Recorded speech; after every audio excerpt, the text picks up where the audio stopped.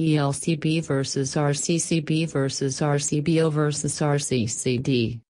What is ELCB, RCCB, RCBO and RCD? And what's the difference between them? ELCB.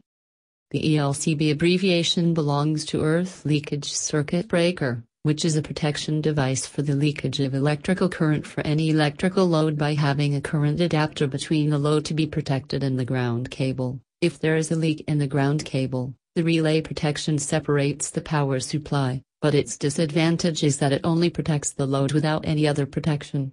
If a human is exposed to the electric current, ELCB will not protect it because there is no current passing through the ground cable. RCCB.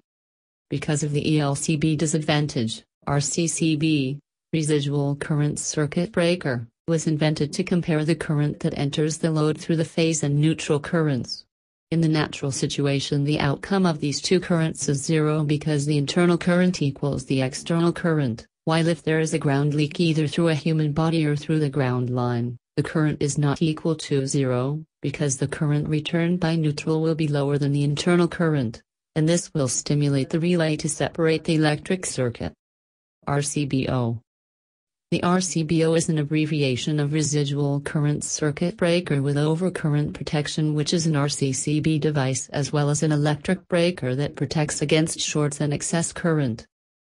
RCD.